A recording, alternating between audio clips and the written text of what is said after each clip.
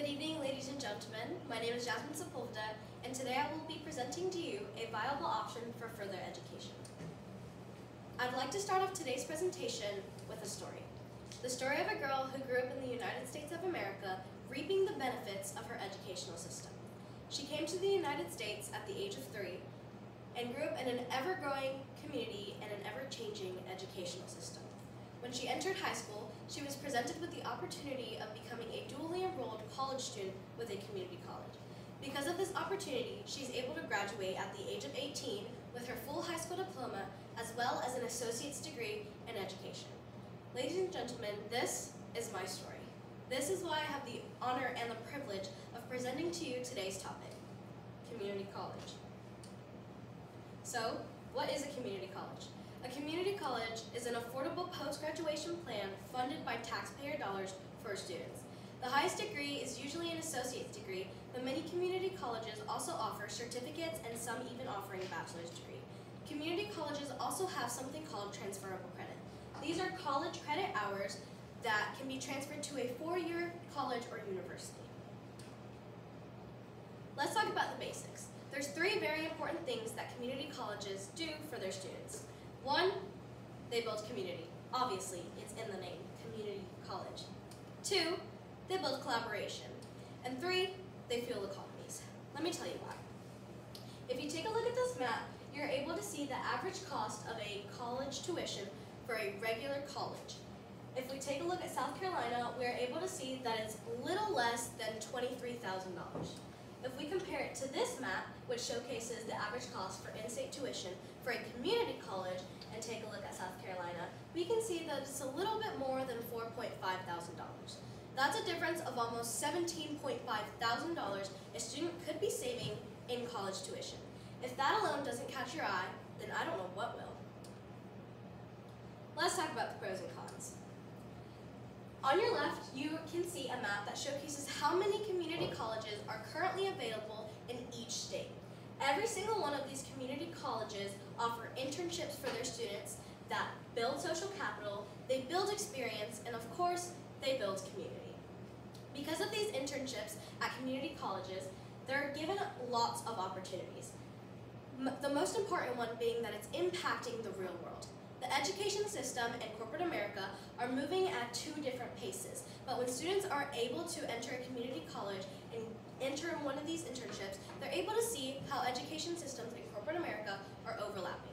They're also given the opportunity to gain degrees or just certificates in their designated program of study, and they're opening their eyes to many hidden job markets that they didn't even know existed in the first place. Let's talk about the offerings. 90% of community colleges offer a finance program of study, while only 40% of community colleges offer a workforce development program of study. Additionally, many community colleges also offer mentorship for their students. This comes from a Latin word or sentence that is mentee o mentor. This basically means that it's from students for students. This is where students who have graduated their program of study can mentor a student who is entering that same program of study, and the student who has already graduated and becoming that mentor can gain up to $60,000 in college tuition for transferable colleges or universities. Let's talk about the not so fun stuff, or the cons. There's a quote that I really like. It's, "You don't know what we don't know," and that basically means that if the community colleges is unable to offer the program of study that the student wants, then of course they're not going to be able to succeed in that specific program of study. Some community colleges do offer that program of study, but they might only be limited to certificates. They don't offer degrees to be transferred to 4-year colleges or universities. As well as time availability. Some community colleges, their programs can be finished in half a year, while some take up to 3 years to complete. And that can be very difficult because some students are working while also getting their education. Program requirements are also different for every program of study that the student chooses, with the most important requirements being that the student is maintaining a 3.0 GPA through the entirety of their course, and they can usually only miss about 10% of each course, and each course lasts between 8 to 16 weeks, meaning they can usually only miss about 2 to 4 days of class. Now let's talk about a high school option for students.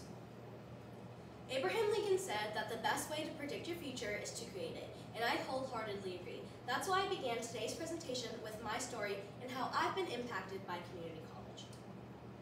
So dual enrollment, also known as college entrance, is when high school students are given the same benefits as a first-year college student. That means they're able to use any of the amenities or resources provided at the community college, and they're able to enter any of the program of studies presented at that community college. They're also given academic coaching and tutoring because, well, they're both a full-time high school student and a full-time college student, and that can be very mentally straining. There's 3 programs of study that the high school student can enter. The first one being a modified middle college, the second one being a middle college, and the third one being an early college. Modified middle college is where high school students are taking high school courses in a college building or environment. The goal is that by their graduation or senior year, they have taken at least 1 hour of college credit. Middle college is where high schoolers are completing all required credits for their high school diploma, as well as taking 10 to 25 hours of college credit before graduation. The requirements to enter this program of study differ from all schools and high schools, but the 3 main important ones are that they have teacher recommendations from their high school teachers. They also have college admissions applications that are completed and accepted by that community college, as well as ideas of a post-graduation plan. Early college is similar to middle college, the only difference being that the high school student is completing 30 to 60 hours of college credit, meaning, or that adds up to about a full certificate or a full degree in their program of study. The only difference in requirements is that high school students are maintaining a 3.0 GPA or higher in their high school classes as well as in their college classes, and that they have a clear plan for post-graduation, not just an idea. Let's look at the graduation rate from a single high school that I was able to get some data on in South Carolina. 85% of the dually enrolled graduating class of 2022 graduated with at least 1 hour of college credit, while only 13% of the graduating class of 2022 graduated with 50 to 59 hours of college credit, meaning that 13% of the senior class of 2022 graduated with their high school diploma as well as a certificate or degree in their program of study. Let's listen to some stories from current students. This is Nancy Onesi, and let's listen to her story. I'm looking to get my associate's degree in science. I'm really looking forward to just a new community of people in a new classroom setting. It was local, it just made a lot of sense to do, and a lot of my family did it, and it just seemed like a really efficient way to get a degree too. I would recommend it because it's just a really good way to get all your credits really quickly, and it's a lot more rewarding, especially after you graduate. It's really good for furthering your education. And this is Caitlin Ostendorf. She says that it's been really, really cool getting to walk around campus during breaks between classes and see what a college experience would be like. I completely agree with that statement. In conclusion, community colleges build passion, they accommodate for their students, they're definitely an affordable option for students looking for a further education, and they impact their communities greatly. That's why I believe community college is a viable option for further education. I'd like to thank everyone for their time and attention. Here's a list of the resources from where I've gotten most of my information from, and I'd like to open the floor for any questions